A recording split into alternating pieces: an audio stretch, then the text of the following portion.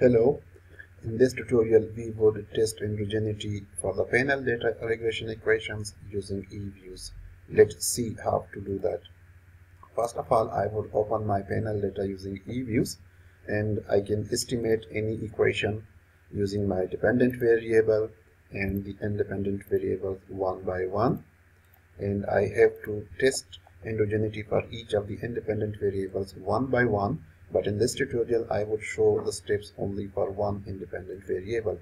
So this is the main equation with our main independent variable and the independent variable. So we would be doing endogeneity test for each of these independent variables during our real data analysis for writing a thesis or research paper. So I would be demonstrating it for one independent variable. You can do the same steps for all the other independent variables one by one. And I have to estimate equations for the endogeneity using fixed effects. So how to estimate a fixed effect equation? I can click on the tabs for panel options, select fixed for the cross section, and similarly time periods. So you have to specify these options according to your own structure, and you can also determine the weights and similarly other estimation approaches. So once it is done, I would click on OK to get the main equation. So this is a simple fixed effect regression model for the main dependent variable and the included independent variables. So I have to test these independent variables one by one for endogeneity, and you can see that this is a simple fixed effect regression models. So how to do that? I would go back to estimate an equation using the same fixed effect approach, but when for the independent variable that you want to test for endogeneities, I would click on estimate here, remove the main and the dependent variable. So that means that if GDP is the first variable, it would be used as a dependent variable. So but in my main equation, my main research hypothesis, it would be working like the first independent variable. So in this step, we can call it as a first stage least square regression. So it can be an approach of two-stage least square approach. So this is the first stage that we are going to do, with the first independent variable to be used as a dependent variable, and then we have to proceed like the way we are doing now. So let's estimate this equation using panel data and with a fixed effects specification. So I will click on OK, and we get the results. So here GDP, it is actually an independent variable in my research, but in this equation it is a dependent variable and the other variables are independent. So I can use any other variable that is not part of my main equation, but that can contribute towards the variations in GDP. So you can add it like this. So let's see, like I would add, for example, some other variables. Let's say savings. So I can do it like this and estimate it. So this is how, for example, you have to estimate the first stage least square regression equation using panel data fixed effects specification, and from here I have to determine the residuals. So I will click on plot here, make a residual series, and I would name it, for example, GDP. So I can see that GDP is already estimated with residuals, so I would go back and that should be like GDP2.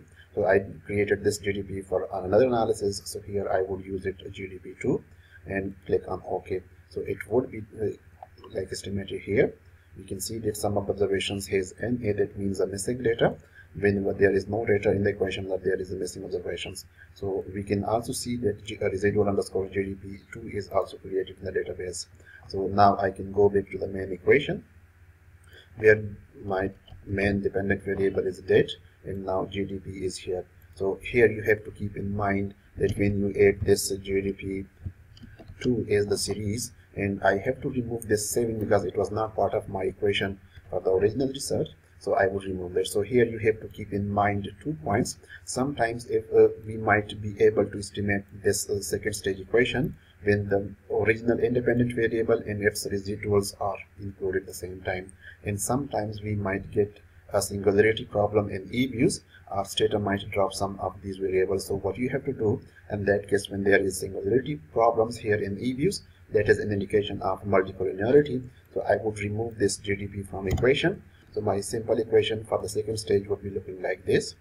I would click on OK. So this is the residual series that I have computed in the first step.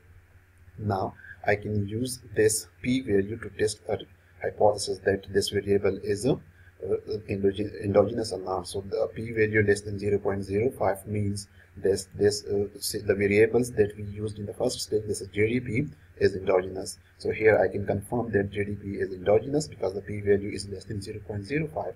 I can also confirm that using an if or while statistic. So I would click on view. Before that, I would make sure that what is the coefficient of this. So in Eviews we might easily get it the sample for the coefficient. So I would click on view and then representation. So I can see that the residuals underscore GDP has a coefficient of C1. So I would copy it from here. I can just manually type that. So let's say copy it and then click on view, go to this coefficient diagnostics and then world coefficient restrictions. So I would copy that, paste that here and test the simple hypothesis that the coefficient of the residual of GDP is 0, and I would get an F-test. So again we have the same hypothesis, and in F-test and T-test creates the same results. So if this p-value is greater than 0.05, we would confirm that the GDP, that was the independent variable that we used for endogeneity to create this residual series with a coefficient of C1, is not endogenous.